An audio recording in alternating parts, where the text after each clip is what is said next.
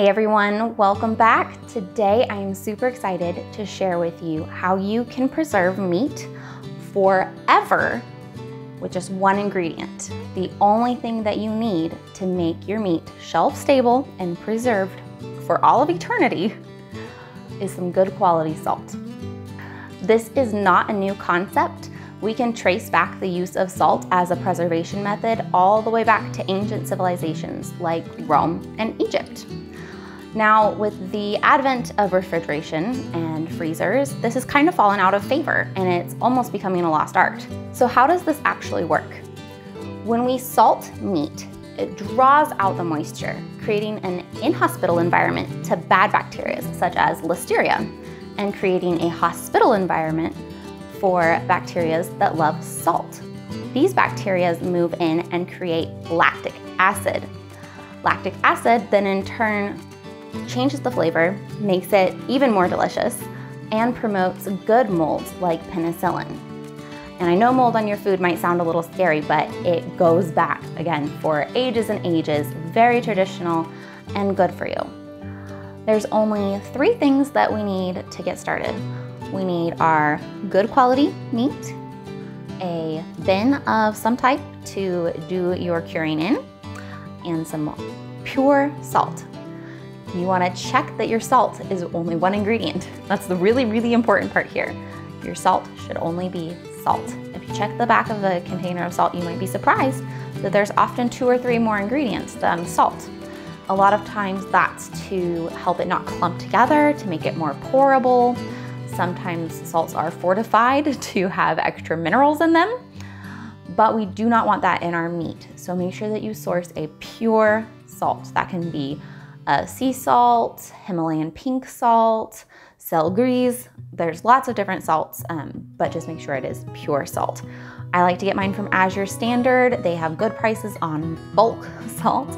And so I'll usually just buy like a 25-pound bag and then I'm set for a year or so. So I've got a small one here and I put a little bit of pepper on it. Totally optional, not necessary, but delicious.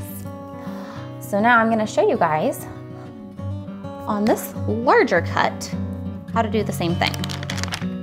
This is a really thick piece of pork belly and it still has all the fat on. So it's gonna give us definitely a different product than that skinny little guy will. They're both gonna be equally delicious and we use the exact same method to cure both pieces of meat.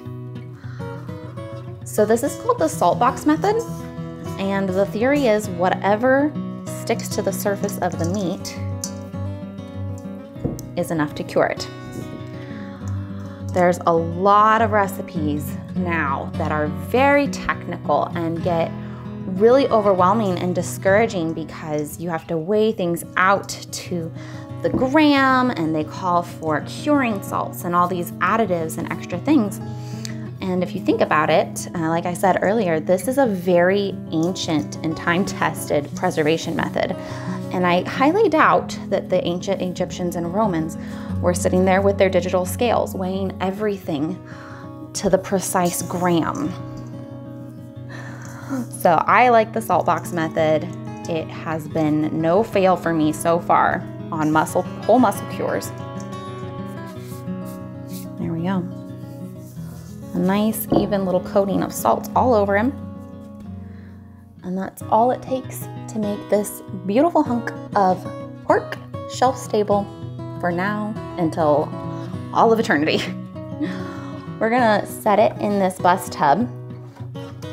Now I have a bus tub, so this is what I'm gonna use, but if you don't have one, don't feel like you need to run out and buy one. You can use the vegetable crisper in your fridge, and that's gonna work just as well. You can put it on, like I have it on a little cooling rack here, just a cheap little cooling rack, to keep it out of the brine, because as the salt does its work, it's gonna pull out all the moisture, right?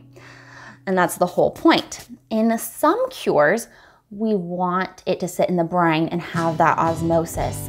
Like with a ham, when you do something in a brine, it sucks that salt water back into itself so it can penetrate deeply through a thicker cut of meat like a ham or a loin. In those situations, we would want the osmosis. But in this one, for a flatter, thin piece of meat, like for a pork belly, or maybe like a slimmer cut of beef, we really don't want that because it'll get too salty. So either set it up on a little tray so that it can drain and not sit in the fluid, or be really studious about emptying this container once or twice a day. We're gonna let these sit somewhere cool for about 5 days, or until you're not seeing liquid come out anymore. So a really big piece of meat, you might need to go 8 or 9 days. And if you forget about them in the fridge for 8, 9, 10 days, nothing bad is going to happen to them. So minimum 5 days, up to a week or 2 when you get to them. And then we'll be back for the next step. Welcome back, everybody. It's actually been 10 days since our last segment, and if I seem a little off today, I'm pretty sick, so that's why it's been so long, and in between also. So nothing is wrong with going a little over, which I mentioned before. It's pretty flexible. I would have liked to come back at 5 days to continue this process, but 10 days later, nothing is going to be wrong with that. So let's go ahead and continue. We've got our meat that has been resting. It was just salted and then laid aside to let all that moisture pull out. And you'll notice when you go back for your meat after it's been setting, it's really rigid, right? It's not flopping around anymore. That's pretty firm, solid. So you'll be able to notice that. If it's still really, really floppy and really, really wet, I think this is pretty dry to the touch, those would be signs of something being maybe amiss. You might want to add a little bit more of your salt and then let it continue to drain. If you're still seeing fluid in your container and you're having a flappy meat. So even this large piece is very rigid now, very solid. So for the next step, we need to rinse these off and then pat them dry.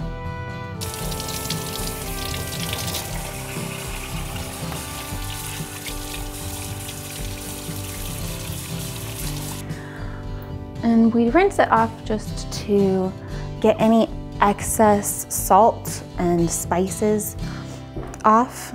We didn't use any spices really this time, but just to make sure we get any big clumps of salt that might still be clinging to the surface, as those would add just unpalatable, not very pleasant spots later on.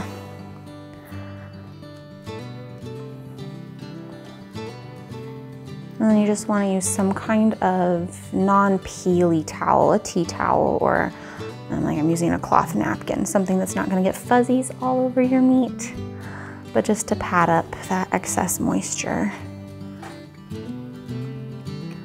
Now all that's left to do is hang this. You can use a little metal hook. Something like this is really nice and convenient. Or if you don't want to invest in these yet, you can just use some butcher's twine. So if you're going to use the butcher's twine, you'd want to take a knife and make a little hole in the corner and put your twine through there. This time I'm going to go ahead and use my hook. And I'm just going to put it in the middle here. They also make multi-tined ones for larger pieces like this, but they're a little more expensive and I haven't purchased one yet. So that'll do, just one hook like that. I'm gonna go hang this somewhere cool and dark for 5 days before I start slicing it and frying it like bacon. Or if you want to eat it raw, like a prosciutto or something, you would need to weigh it right now and then wait for it to lose 30% of its body weight before you start eating it raw. But this one is gonna be like a bacon. I'm gonna go hang it up for 5 days and then start slicing, frying, and enjoying. Okay, we're at the end, the best step. It is ready to eat. It's been hanging for 10 days. Now we can slice it and fry it and enjoy homemade bacon.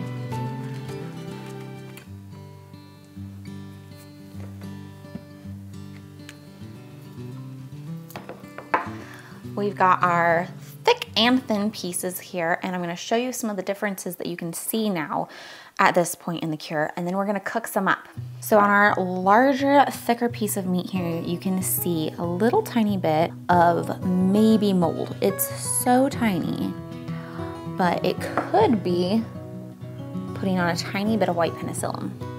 On our thinner piece that we cured, you're gonna see a little bit of salt scabbing. This kind of crystallized shiny patch here is where the salt accumulated a little strongly, and it's called a scab. We can see a little bit of it right here as well, a little bit of salt scabbing. And that's not the end of the world, that just means there was more salt than the meat needed, and so it rejected it a little bit, and it forms a little bit of a scab. So to remedy this, if you do your single ingredient salt cured meat and it is too salty, because most of us beginners, we tend to oversalt rather than undersalt because we are worried about that bacterial growth. So if you got a little too salty and you have some scabbing, no worries. What you'll do is you'll cut your meat into either one chunk that you're gonna use or into lots of slices, however you plan to use it. Cut it off your main piece, put it in a dish of water for an hour before you use it, and that'll help pull some of that extra salt out, and it won't be too salty anymore. But you can also just use it and leave salt out of the rest of your dish, and your bacon will act as your salting agent. That's incredible in like a pot of beans. Super yummy. All right, let's slice a couple of these and fry them up.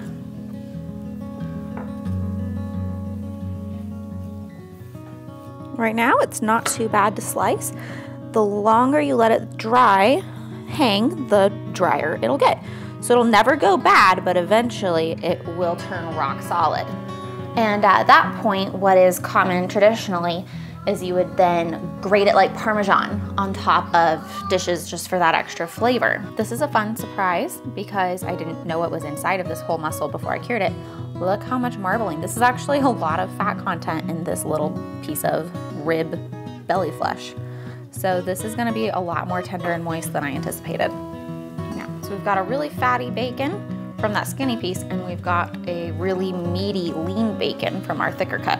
Let's fry these up.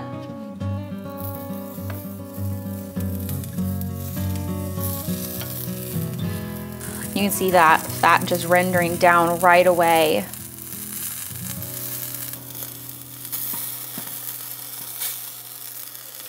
The fatty pieces cook up way faster than the lean pieces. So the ones that were a little bit more fatty are definitely a little bit more brittle. So that fat renders down and they just get incredibly tender and brittle. These ones are gonna be a little bit more toothsome. They're very meaty, but so delicious. That is a really thick, hearty bacon. Let's try out the thick cut one first.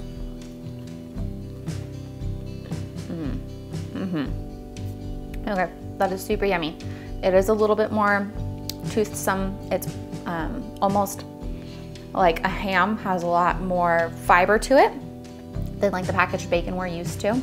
So it's more like that. It's like a cross between ham and bacon. You have some more muscle fiber that you can really feel. Salty, crunchy, perfection. The thinner pieces that had more fat running throughout are gonna be more what we're used to, where they're really crispy with not a lot of muscle fiber feel, where they just kind of crunch and melt away.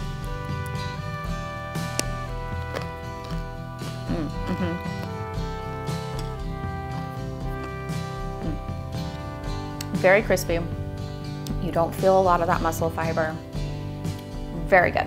Neither one of these was actually too salty. I was a little bit concerned about the thinner piece with the salt scabbing being too salty, but it really wasn't. So even if you have some salt scabbing, give it a try first, fry up a test piece, and then decide if you need to soak it to get rid of that extra salt. So that's it. It's that simple. With one ingredient, you can preserve any piece of whole muscle meat indefinitely. I hope you enjoyed, and let me know in the comments if you want more videos like this or if you've given it a try. Thank you for staying tuned, you guys. If you enjoyed this video, I think you're really gonna like this one. Give it a look next. Have a great one.